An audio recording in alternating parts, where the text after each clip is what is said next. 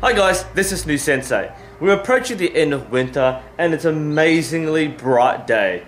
Unfortunately, I was planning to do a video, but there's a lot of construction noise in the background that you can probably hear. It's very distracting, so I thought I'd spend this bright afternoon having a shot with the bear takedown. So, you know, I'm going to review it eventually, but I just want to get used to it first, shoot it decently before I make a judgment on it.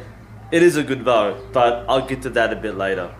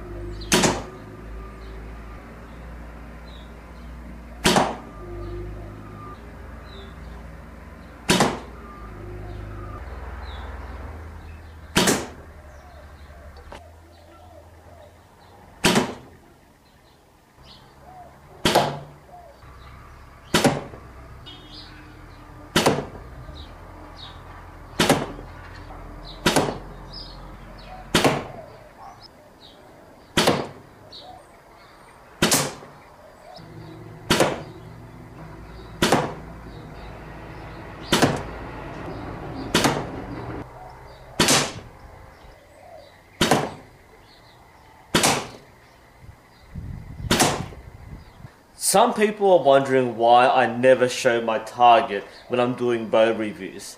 This is basically why. I'm just hammering the same spot over and over again. I'm not trying to show off my skill or lack thereof. I'm just looking at a bow for its feel and its feedback. I know some people have mentioned that I'm probably spraying the target. No, I'm not. I can definitely hit the spot with a bear bow or with an Olympic recurve. It's only 5 meters, so that's not the test I'm trying to do. So I'm not showing off here. This is basically the standard which we're looking at. That's the standard we're looking at.